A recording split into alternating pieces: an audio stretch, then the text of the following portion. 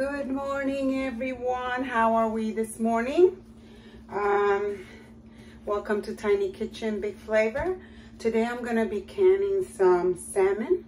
And I have 2 slabs of salmon here, which I have already rinsed and pat dry. I'm gonna be removing the skin only because the scale hasn't been removed and I don't want that in my thing. But what I do with it is I will crackle the skin and then have it for my neighbor's dog because this is really good for them. It's got a lot of omega oils.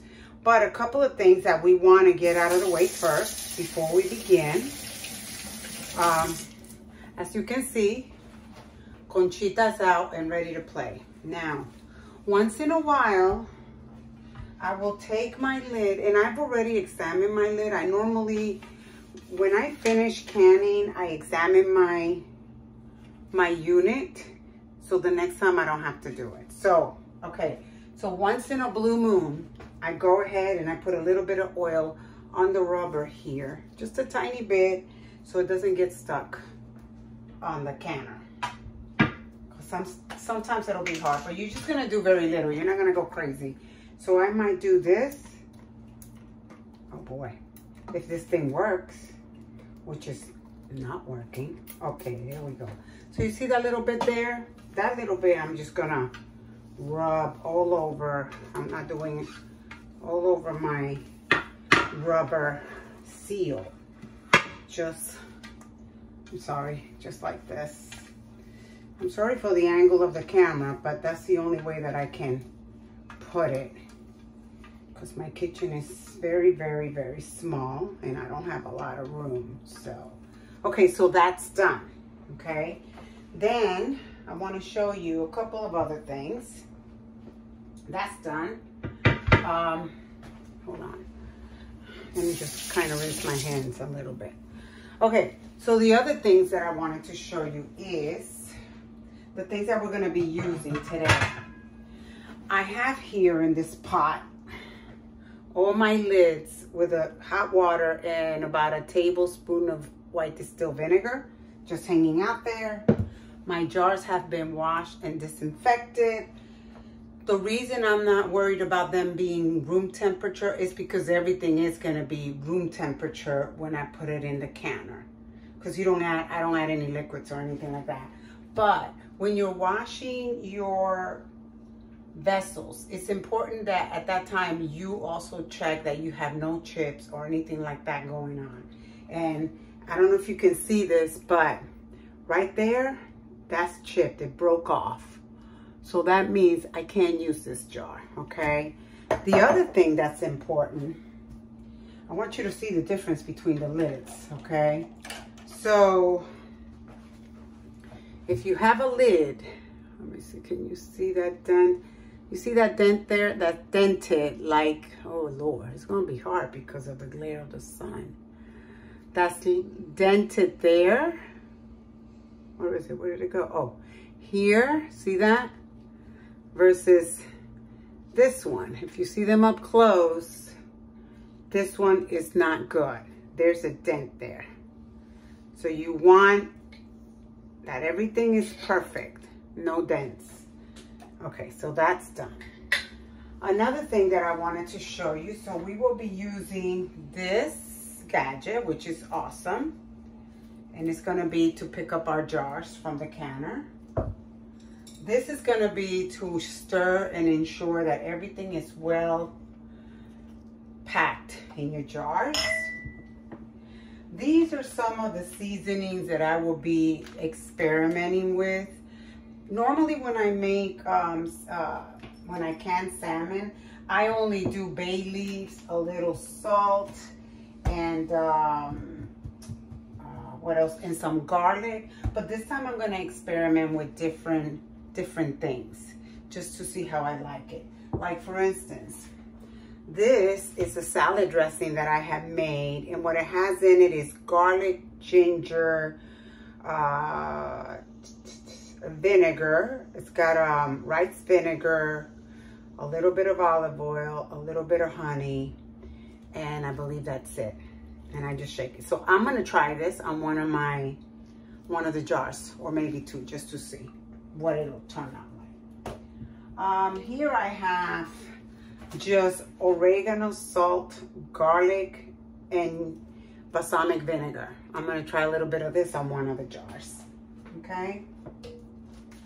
This one I have La Plata Peak, which is from Savory Spice Seasoning, and it has onions, garlic, salt, cumin, Mexican oregano, crushed red pepper, black pepper, and chili pepper. That's a lot of pepper. And I don't do hot pepper, so I might do just a smidgen up just to see, because I don't want to mess it up. The reason, oh, and I also do bay leaves on different ones. But the reason, and this here, I'm sorry, I almost forgot. I have here distilled vinegar and some clean napkins. And it's gonna be after you pack your salmon in there and you take the air, make sure that there's no air, then you're gonna go with this, dip it in your vinegar, and you're gonna wipe your rims to ensure that there's no bacteria, nothing on it that can potentially mess up your canning or your goods from going bad. I mean, after all, after you went through all that trouble. Another thing that's important to mention is that I am at 10, I'm gonna be doing 10 pounds of pressure, anywhere from 10 to 13 in that range, because I'm not at really high altitude. But you can check that, the right altitude for your location, if you go to the website and look up your state for canning, what are the requirements. I am gonna go ahead and remove the skin on this, and then I'm gonna bring you back. Like I said, Conchita's ready, but I have not added any water or anything like that. The other important thing that I wanted to mention, this pot will hold 14 pints of food. Because you have to do, you know, if you do a double decker and you double it. But if you're gonna double, you need something in the middle, like a tray, to put on top of one and then at your other one. But in the meantime, let me just go ahead and take the skin off, and I'll bring you back in a minute. Okay guys, I hope that this is a better view, because it's really hard to put this thing when you can see it. I'm gonna have to get another tripod. This one is just way too small. But in any case, we are done cutting, and I'm gonna start putting it together. The salmon is at room temperature, so I don't need to worry about that.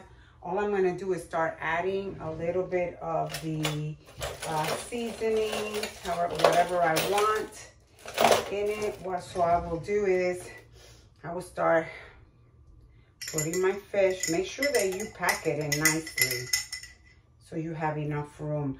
I don't suspect that I'm gonna fill all 14 jars, so I don't think I have enough. You just want to make sure that it's nice, and let me put a little bit of this one in. Use this one. Oh, this just looks very, very far. I'm gonna have to move this because it's not gonna work. So you see how much I'm putting in here. So this is all I'm doing, and that's it. I have to say that I prefer not putting a lot of stuff in it, because when it's done, if I want to, you know, just put it, I don't want a flavor and I want to add my own, let's say I want to drizzle lemon and pepper and whatever, then I can do it afterwards. But you get the picture. Look at that. That's one. Like I said, I don't think I'm going to have enough for all of it. But here we go. I'm going to add a little bit. This is butter and oregano and I forget what else. Oh, and salt in there. Load my fish. Uh-oh. Yeah, I don't have enough fish, you guys.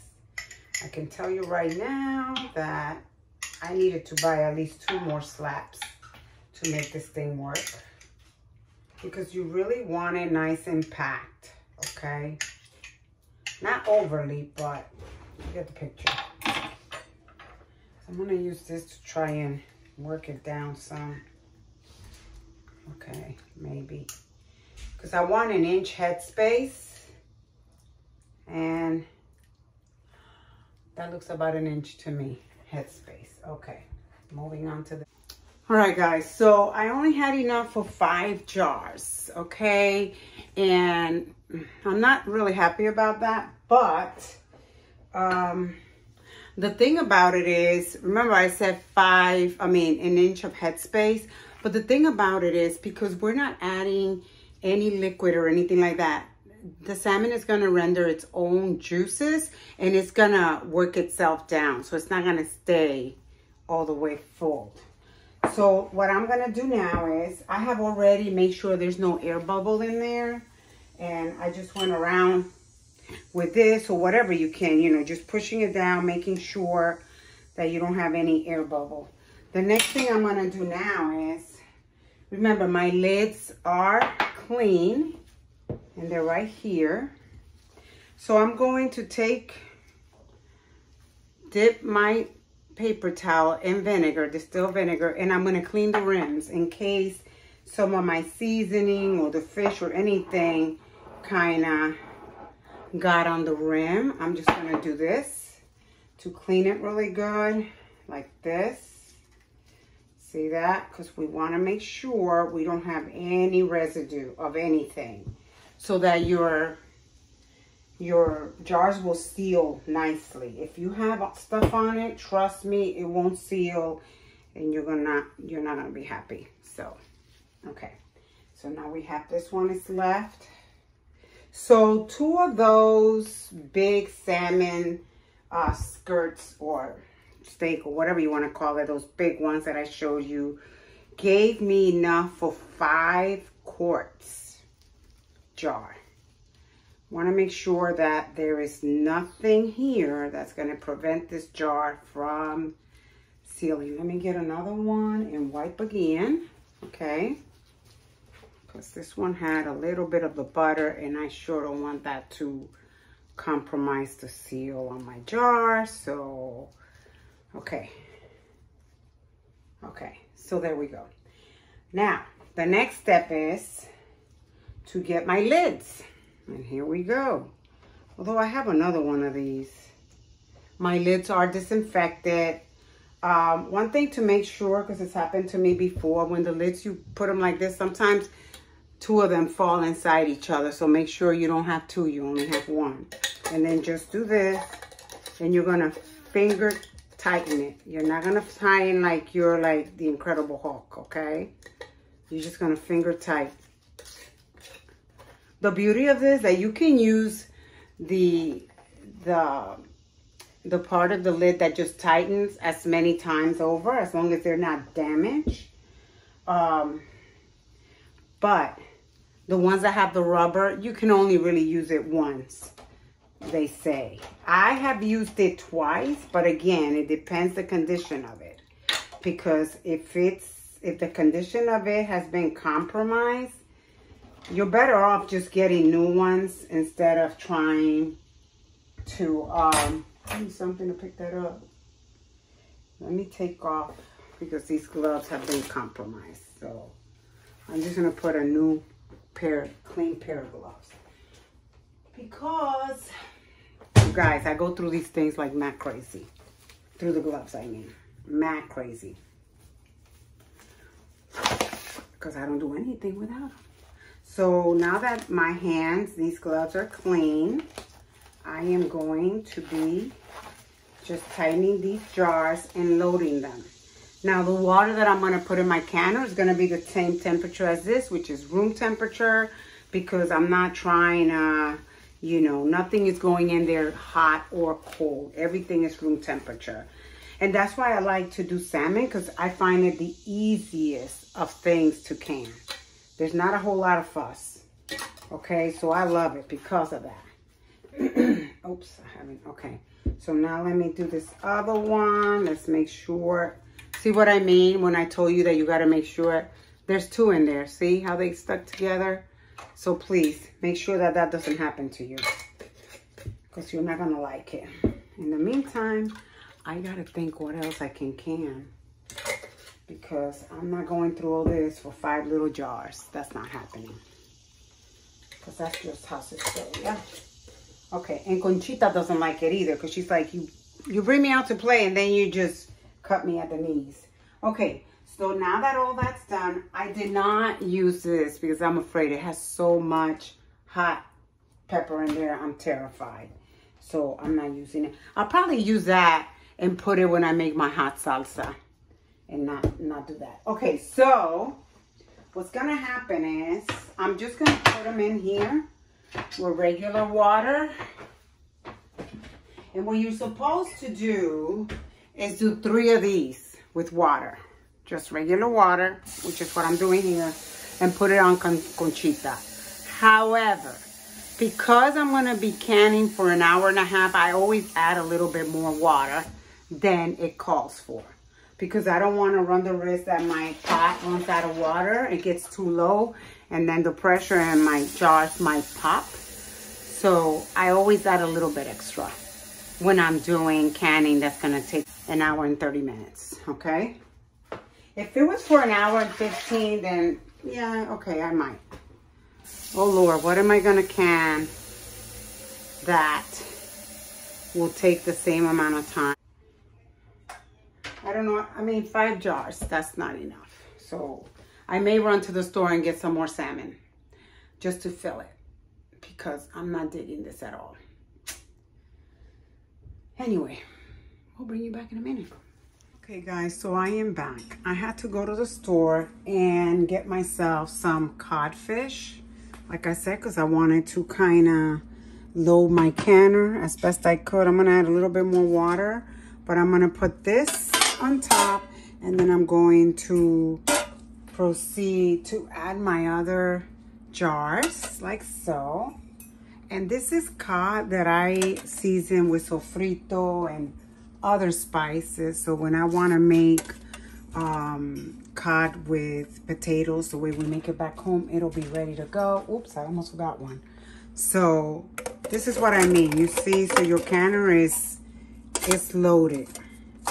That just I wrote on it, but that's a good lid, so don't worry about it. I'm gonna add a little bit more water, and then I'm gonna make sure that these are all finger tight, so I don't have one popping. And then I'm gonna start the process. Okay, so my canner is loaded, or should I say Conchita, because that's her name. I'm just gonna turn it on so I can get my water going to a nice boil, and then I'll show you the next step. Okay guys, I don't know if you can hear it, but the water is boiling. Can you see it? Yeah, you can see it. So the reason I did this is because I didn't have the water preheated or the jars preheated or anything. Everything went in the canner at room temperature, and then I just turned on the the stove, and when it comes up to this point and you hear it boiling, that's when I'm going to put my lid on. And it's important that you follow, because you see here, that V needs to match this V, okay? And you see there that it says open and close. So I'm gonna put it on. So my lid is on, and if you notice, I have this gauge facing out so that I can see it easily. The other thing is I'm gonna wait until I have a steady steam coming out of this valve. And once I have a steady steam coming out of here, then I'm gonna put my timer for 10 minutes. And once the 10 minutes are up, then I will put my weight gauge on top, and then I'll wait for this to reach 10 pounds of pressure, and then I'll start my clock to 1.5 hours. Okay guys, so you see the steady steam here? Can you see it? It's steady. At this point, I have, I'm gonna go ahead and put my timer to 10. Whoops, cancel. To 10 minutes. After those 10 minutes are up, then I will put my weight gauge on here, and then I will wait for this gauge to reach over the 10 pounds of pressure, and then I can start putting my clock to 1.5 hours. Bring you back. Okay guys, so you see the steady steam here? Can you see it? It's steady. At this point, I have, I'm gonna go ahead and put my timer to 10. Whoops, cancel. To 10 minutes. After those 10 minutes are up, then I will put my weight gauge on here, and then I will wait for this gauge to reach over the 10 pounds of pressure, and then I can start putting my pot to 1.5 hours. Bring you back. So you see, it's almost at the 10 pounds of pressure. At this point, I'm gonna move my gauge here, because for my oven, when I put it there, it will stay between the 10 and 13. It won't go over 13, I should say, and it will not go under 10. And that's how I need to keep it. So at this point, I'm gonna go ahead and set my timer, and that is all I'm gonna do. Once it reaches the 1.5 hours, I'll just turn it off and let it cool on its own. I will not open it. Okay guys, so we are back. As you can see, I'm still in between. I have about 3 minutes to go. At this point, I'm just gonna turn it off, because it's still not gonna go down in 3 minutes. It's not gonna go under the 10 pounds of pressure. And then I'll just leave it there to cool off on its own. But it's pretty much done. So I'm gonna turn this off. I don't really need it anymore because I only got 3 minutes to go. Oops. Actually, look at this. See? Nothing. So that's a good sign too. But the main things you're looking for is that there's no pressure and this valve is down. Normally it would be up, okay? Everything seems to have done very well. All I'm gonna wait for now, I'm gonna take it out and I'm gonna wait for the popping sound. Because when they seal, you'll hear a boop, boop sound. You heard that? Yeah, that's what happens when they seal. Let me see this one. No, it doesn't look like it's sealed yet. But you will hear a popping sound. And that's just an indication that, you heard it again? That's music to my ears. Okay, so let's start pouring it, pulling them out. And the other thing that you're gonna notice is that the lids are gonna be, the top one that you screw on, they're gonna be a little bit loose. And that happens all the time, so no worries. Oh my. The reason I put these two here, because I don't want this, the countertop, to be cold and the jar to come in contact with it, because that'll cause your jar to bust. Oh, just look at that. It might not look, did you hear that? All right, you see the water is clear in there, nothing busted. I am very, very pleased. Okay guys, so here you have it. This is a thing of beauty. You see how this one is extended up? That's because it hasn't sealed. But you see the difference in this one? That one's sealed. It'll be loose. Look at this. See, loose. That's why you do finger tight. But anyway, thank you for watching. If you like this video, please subscribe to my channel and don't forget to give it a thumbs up. On another note, check out my friend Lori at Lori's Kitchen. She started her YouTube channel and she's got a lot of good information. She puts out a video once a week for now, but they're all very, very good information. So give her a shout out. Let's support each other. Anyway, thank you for watching, guys. Have a blessed day.